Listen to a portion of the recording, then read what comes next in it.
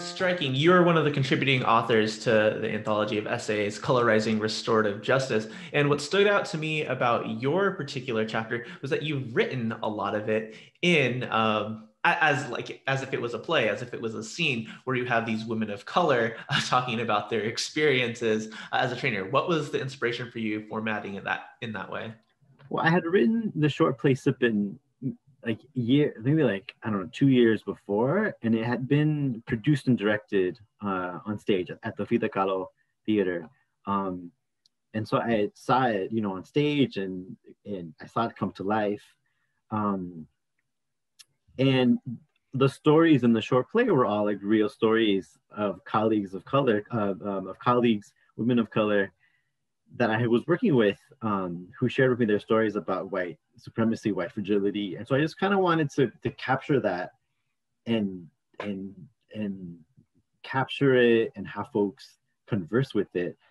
And so when I got the call for abstracts from Living Justice Press, and specifically for the Colorizing RJ book, I don't know. I immediately went to the play, and I was like, "Oh, it would be cool. I've written this play, but it'd be really cool to actually dig deeper in the content of it, but to still utilize the stories." And so, yeah, so that helped me. I guess I was leading by my own curiosity, and so that I was still curious about those stories and those experiences.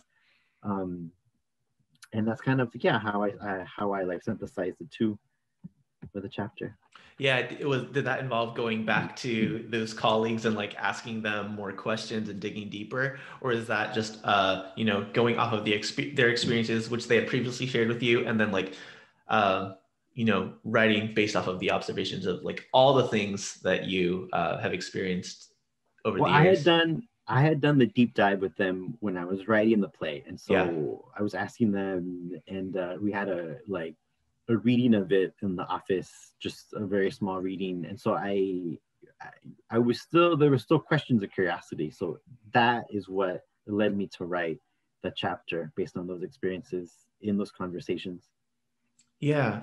No, that's really great. And I think uh,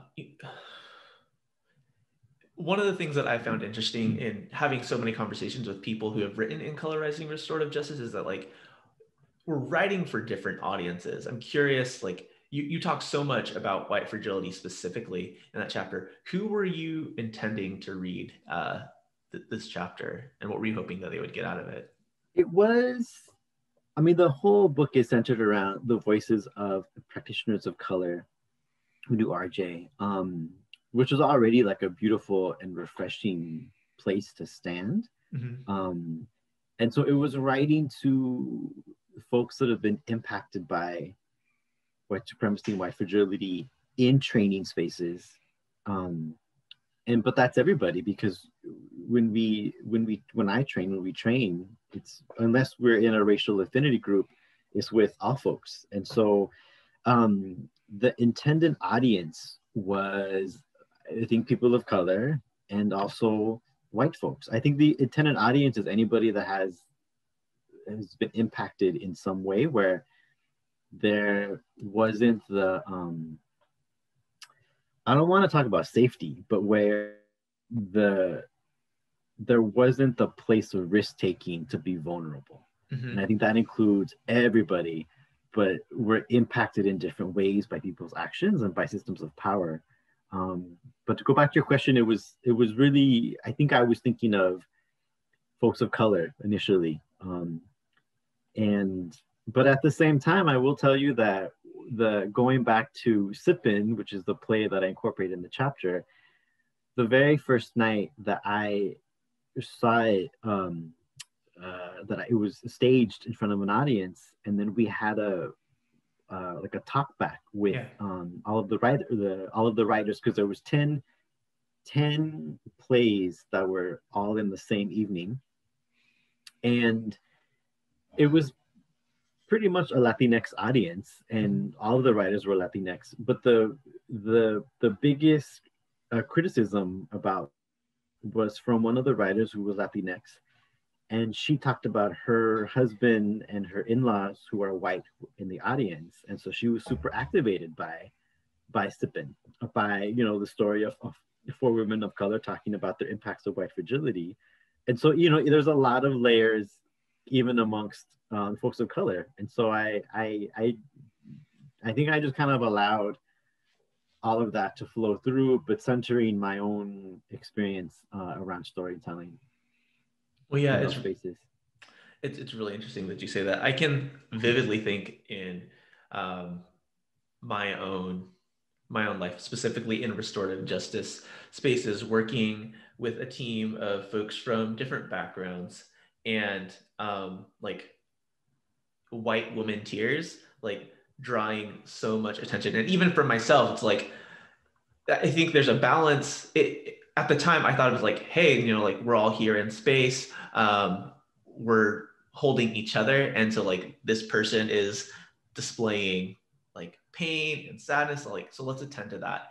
And I had a colleague of color, someone who is a woman of color, call that person out and say like, you know, you're just taking up the space in all this room and like calling us out, me and a man of color in the space, like, and you're giving her like all of the attention in the space where, you know, this is not about rescuing that person, right?